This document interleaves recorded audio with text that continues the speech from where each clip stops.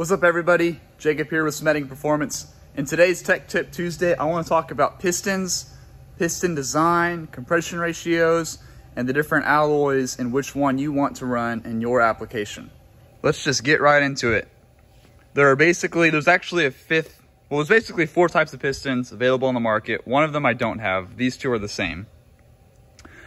There's another one that is a cast aluminum construction.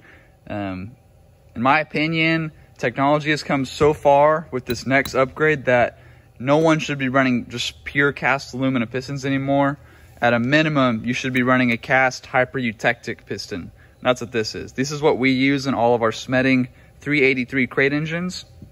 And these are great pistons because they have a really high silicon content, which basically means they have a very, very low rate of thermal expansion.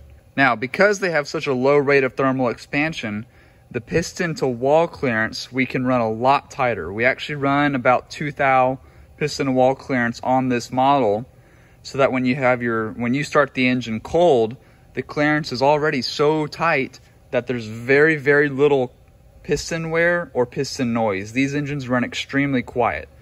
Another reason they run quiet is they have an offset wrist pin, which means this hole where the wrist pin goes is not actually perfectly in the center of the piston. And we do that, again, so that as the piston comes down, it's able to rock the correct direction, and when it travels, it's perfectly stable. There's no rock in it. These are great pistons. This can easily hold about 550, maybe 600 horsepower naturally aspirated without a problem. The only con to these is they are on the brittler side compared to a forged piston. So if you have any detonation or extreme rapid cylinder pressure, these are gonna be a little fragile. Now, in a street engine, no problem. It's never gonna happen. But in a power adder application, that's when we need to move you up to the next piston. So again, the benefits of this piston: very, very low thermal expansion, very quiet. The skirts will last forever because the piston is basically already at its bore size. And they're great. They're super affordable. They're lightweight. It's a great piston. Stepping up, we have a 4032 forged aluminum piston. Now, instead of being a cast piston, this is now a forged piston. So you can see in the bottom here, we have a forging die. This is stamped in a forge, and then a machine comes back and mills everything, cuts the ring grooves and whatnot. In the forged piston world, we have 4032 and 2618. 2618 has very little silicon content. Remember, hypereutectic has a lot, and that's why it has low thermal expansion. Well, this guy is kind of in the middle.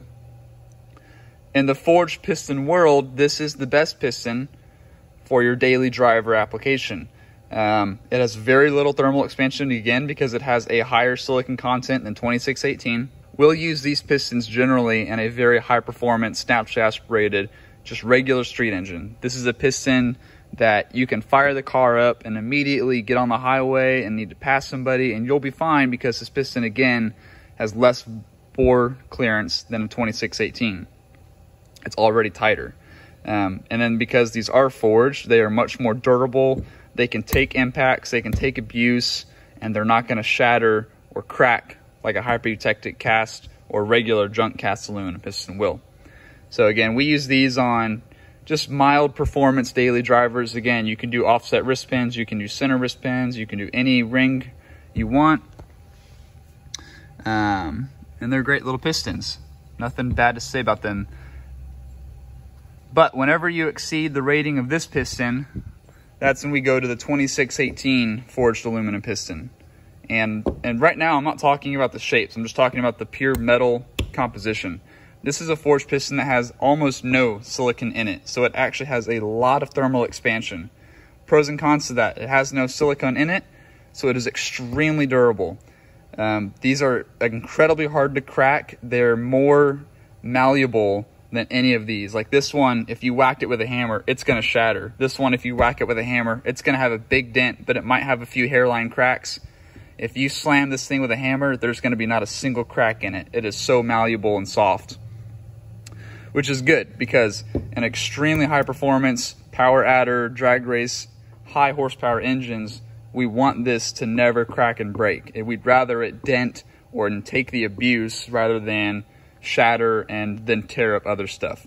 The con to these is they have a bunch of thermal expansion, so you have to run them cold, or you have to run a lot of clearance cold in them. If your engine has 2618 pistons, you need to be especially careful about doing anything to it before it's had a chance to fully warm up, because your piston to wall clearance is going to be massive, and that piston's just going to be rocking in there until it grows and fills up the bore clearance.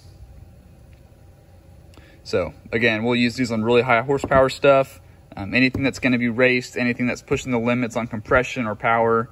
And just as a customer, you need to be aware, I've got 2618 pistons, let the motor warm up. You should let any engine warm up completely before you floor it or to see some real RPM, but especially with 2618. So again, the next bad boy is still the same composition, it's still a 2618 piston, but now we can start adding thermal barrier coatings to help protect our aluminum investment here.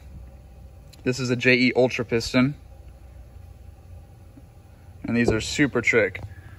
So they have a hard anodized gold thermal barrier that makes this extremely resistant to heat.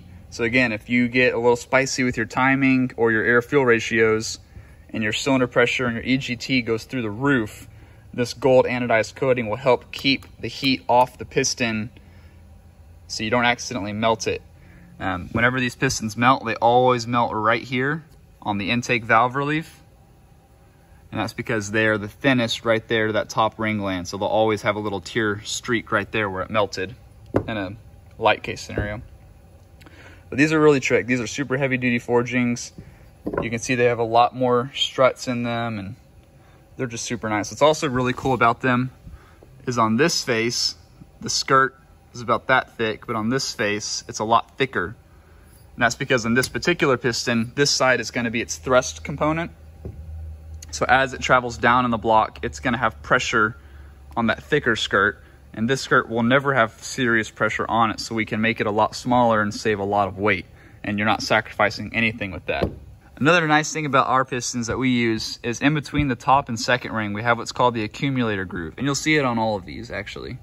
They all have this smaller groove in between them, and that is there to disrupt a detonation event or shock wave that's coming over the piston. In case the shock wave makes it past the top ring and gets into the second ring, this accumulator groove will basically disrupt it and try to save everything so nothing terrible happens, we don't break a ring. This Ultra piston also has lateral gas ports, which you can see a little dot there, and you can see these little dots going all the way around. The purpose of those is for when the piston is coming up and building compression in the motor, gases are going to go into that lateral gas port and come around the back side of the top ring and apply pressure onto it and out onto the bores and seal it up. And again, it's going to happen on the power stroke, as whenever there's cylinder pressure, basically gases come around the top ring, put pressure on the back, pop it out, a little better ring seal there. And then we also do different skirt coatings. These are basically just a low friction skirt coating to help protect things. They're not completely necessary. These pistons will come out of motors with 60, 70,000 miles, and the skirts look brand new. So yeah, a lot of cool stuff going on. Okay, that's all I've got for y'all today. Just a quick quick overview on pistons. So again, to recap, if it's a regular street motor, has a little bit of horsepower, has a nice cam in it, I have no problem running the high-speed Tactics. If you're pushing the compression a little bit higher and you're going to be making a little more power than your standard, heads cam LS or 350, let's go to the 4032. If you're trying to be John Force and you want to have a race car, put 2618s in it. You got nothing really to lose. Just don't get on it while it's cold. Again, any engine, you should let the oil warm up. That's really important. So let me know what you guys want to hear about next time, and I'll see y'all later.